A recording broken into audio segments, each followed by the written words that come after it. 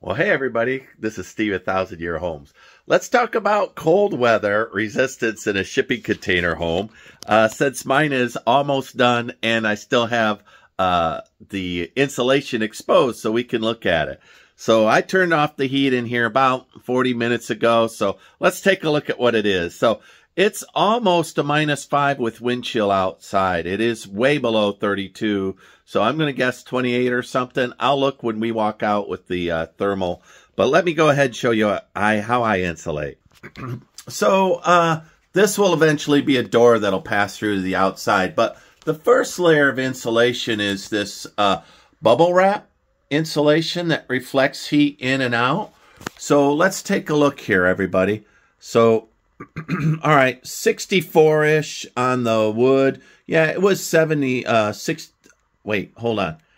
59, I'm sorry, on the wood. It was 64 in here when I turned it off. So in about 45 minutes, I've lost 6 or 7 degrees. Let's take a look at the bubble wrap. Notice it's the same, right? So I have a layer of bubble wrap. Now, underneath that, it's just the shipping container, right? So it just passes through. Every now and then I've opened that up right there and inspected. I never have condensation. I never have a rain problem. I never have any water problem. So let's move up. So over the bubble wrap, I put, if you look, mineral wool. That's just not regular old insulation. Mineral wool is more dense. It's made of spun stone, so it's fire resistant, almost fireproof. It'd have to be like 2,000 degrees for that stuff to start melting. So, and you can see how thick it is because of the beams. So I've got about a 4-inch gap between the drywall, the mineral wool, which is a full bat, and then the foil wrap, and then the shipping container. So then you notice that I have the thick drywall, not the 1/2 inch. I've got the bigger than that, 5/8, I guess. If I could have found 3/4, I would have put that in there. So that is the things. Let's take a look here. What is the roof telling me? Roof's telling me it's 59. All right. The insulation's 58. So I would say this is a pretty snug. Method of insulation that doesn't use spray foam. And I didn't want to use spray foam because I've seen a lot of online stuff where mold is in the spray foam. If they don't get open cell or closed cell, they get the wrong kind. If it's open cell, it absorbs water. So if they get any spill at all of water in their house, you know, from a sink or whatever, running a propane heater, which would be really bad, but people do it, or really wet, burning really wet wood. A lot of water comes out of wood in a fireplace, a lot. Anyway, it's causing mold for people who do spray foam. So I did the mineral wool because mineral wool is agroscopic, agrophobic. It hates water. So water doesn't even pass through. Then I have the bubble wrap, so water doesn't pass through that. So, both of those products are absolutely mold resistant, like big time mold resistant. In addition, you'll notice like in rooms where I expect it to be a little wet, like this will be a bathroom, I've got green board, which is the right thing to have. So I've done everything right. So let's take a look here. It is cold. Let's continue to take a look at the study of the heat. All right, so this is a heat pump. So it's both an AC and a heat pump. I turned it off for the video about 40 minutes ago. And on the floor, I can feel cold air blowing. So I am not very, this house isn't done. So there's no caulk, there's no everything in there. But the wind is up to 29 miles an hour today. So a significant wind is battering. I could have closed those doors last night and kept it even warmer in here, but I like to look out and look at my horses and whatnot. So let's take a look at what the window says it is. 40 at the window, right? 40 at the window. So we'll go ahead and walk outside and we'll take a look at what's going on out there. So there's another view of my house. I'm really getting whacked with this wind, but I'm telling you, inside it's super snug, even though I haven't finished caulking, even though I'm using hand-hewn timbers, which naturally have a little more gapping in them. But my biggest problem, you can see behind me, is I don't have the foundation underneath these shipping containers. So let me see what temperature it is outside. 26, but like I said, with wind chill, I'm down into the 5, right? So 26, there's a 20. It all depends on what I shoot at. Or again, there's a 19. So I'm going to say I'm around 19 or so. My chickens are not moving. They're all staying. They're all staying in. They're not going anywhere today. So it is cold. So officially cold. So, but we saw that it was 60 degrees inside. So that's a full 80. What's 64? Help me here with the math. So 40 degree difference. So that's pretty good. All right. So here's a problem for me. I could have fixed this during the summer. I didn't because I hate doing work twice. Underneath my house, I raised it 2 feet. That way I'm way up beyond what a floodplain will be. Additionally, the floor of the house itself will be at this sill plate. So it'll be a tiled earthen floor. There'll be an entrance into a Michigan-style basement under both of these for additional storage. And on the floors themselves, I will put floor heating underneath on the floors. So I didn't want to spray insulation underneath there. And I hate doing work twice. This will all be earth bagged, all sealed in. Now, I could have done that. And I would have done it if I had been anywhere than Central Texas, where I only get, you know, like 4 or 5 days this cold a year. And if I can't survive those, my ancestors would be angry with me because they are people of the North, Vikings. And so, you know, while I'm not a big fan of the cold, I can make it, you know. So, anyway, I raised this thing up for a couple of different reasons. One, it gets me higher than the scorpions.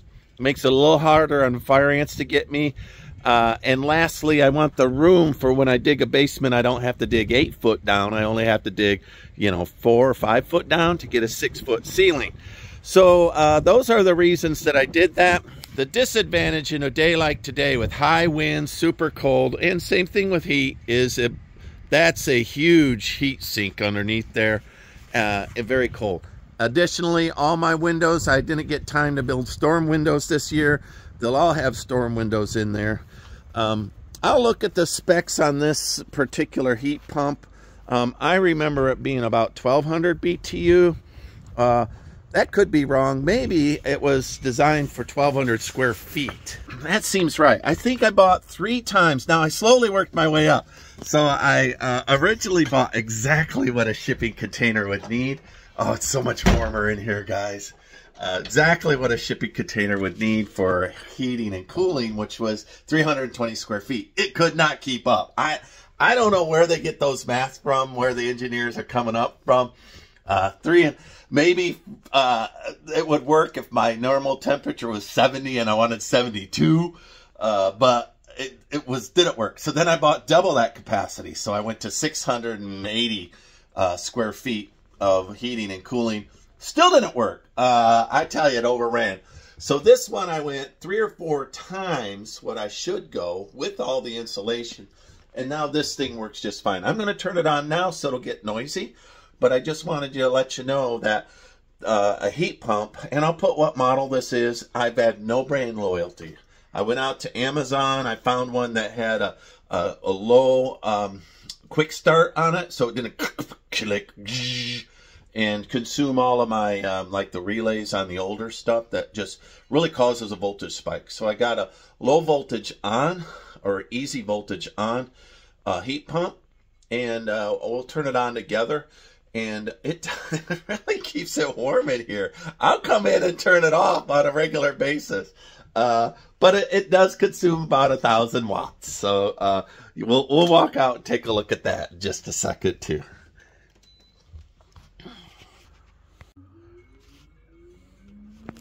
All right, so there I will go. I just turned this on. I'm going to let it do its thing. you'll see that it has automatic feature, it has AC, it has dehumidify, and it has heat. Right now I'm on the heat. That would be for automatic fan if I wanted that. And I have done that, and it does its job, but mostly I maintain it manually. And that is because I like it quiet. And so I turn this thing off. So it's a Keystone, and I'll put down in the, description what that particular one is. I don't get paid at all from any of these. I'm not an affiliate at the time of recording. But I also got this, a lot of times as I travel, I end up with mini splits and heaters that are not intuitive. And I can't figure them out. And I'm a smart man. So I also went online and I looked at all of the control panels. The up, down, logical.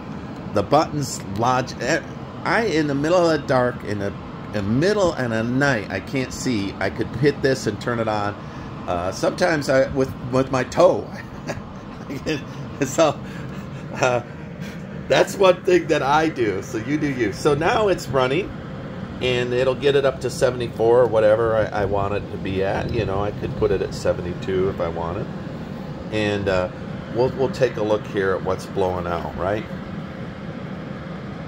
100 degrees is blowing out of there. That's a heat pump, everybody. That's not a heater. That's a heat pump. So 102, really low, laying it down. That'll really help. This is 320 square feet to heat and cool with the insulation, unfinished. I still need to caulk. I still need to, weather strip. I need storm windows over the stained glass windows. Lots of things to be done. So we're sitting in what I use to run power to this place. I do have big solar, and I do have a Jackery with a couple of small 200 watt panels that I keep. The Jackeries are running my AC refrigerator mostly. Although right now it's on these, and it's on these because with the heater, I don't have enough solar for that. So this unit is running, it's an F-150 hybrid with a 7.2 kilowatts generator built into it. So the way this thing works, it turns on, it tops off the 7.2 kilowatts worth of battery, depletes them down to a certain percentage, and then it turns on again. So when the weather's nice, it will go hours before it turns on. So let's take a look at what my power load is. All right. So right there you have the two different phases, right? So 1900 watts on one, because I'm running a little floor heater on my feet, as well as an air conditioning unit, Starlink, couple of computers, and some lamps, all on that.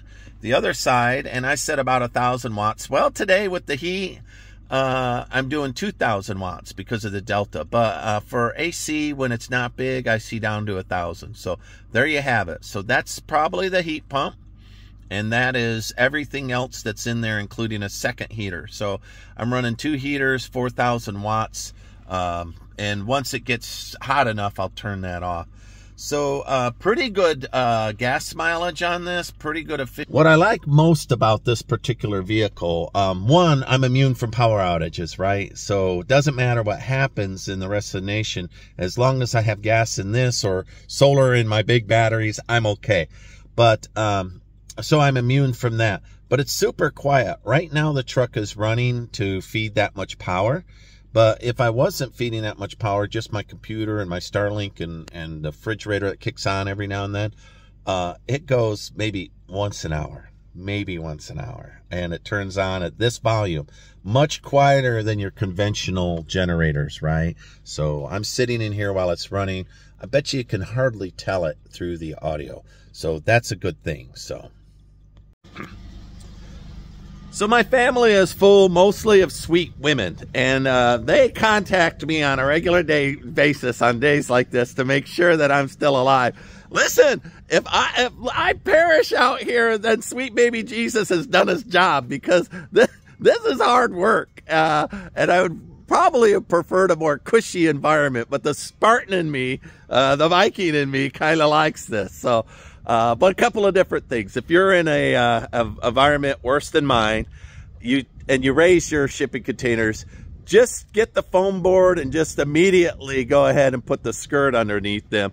I don't, because I hate doing work twice, but that's a stubborn component of my personality, and it doesn't always serve me. It doesn't serve me in this particular fashion. I should have went, and as soon as I raised them, the next day I should have put a skirt around them. Would have helped me a lot, but I use it for storage. As you saw, I slide my tools under it, whatnot. So, you know, I don't care. But you would care if this was your home, right? But I'm a bachelor out here, and, you know, I'm making do. All right, so the heater's been running a little bit. Let me check the heat, what's in here. You saw me turn it on real time in the camera. It's only been running about 5 or 10 minutes. I'm going to check the temperature. We were at, what, 58? I'll check it now.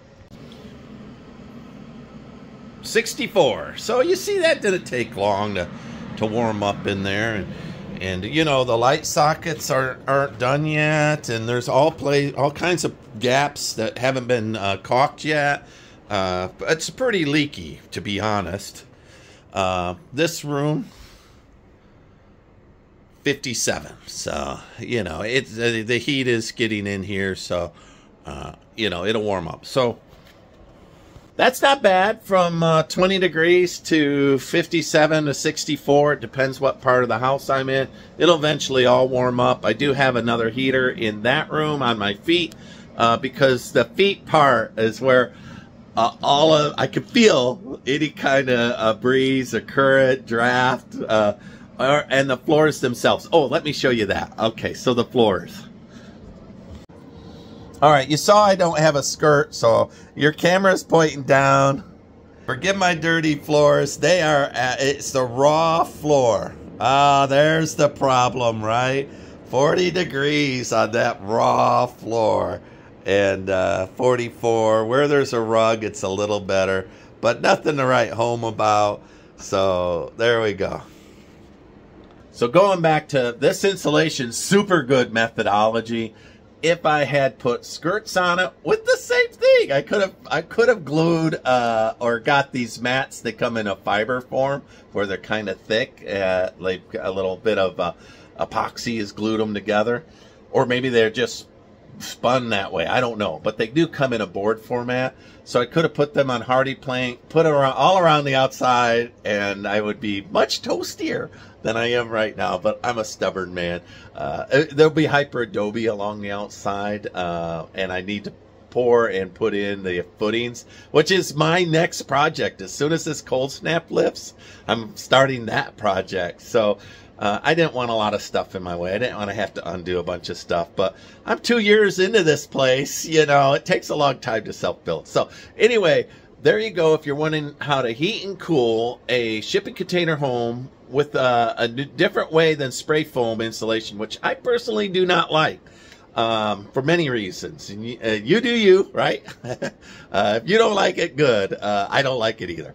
But I didn't use spray foam. I use all natural materials that are fireproof, mold resistant, highly mold resistant, and doesn't allow the shipping container to sweat or rain or any of that kind of stuff.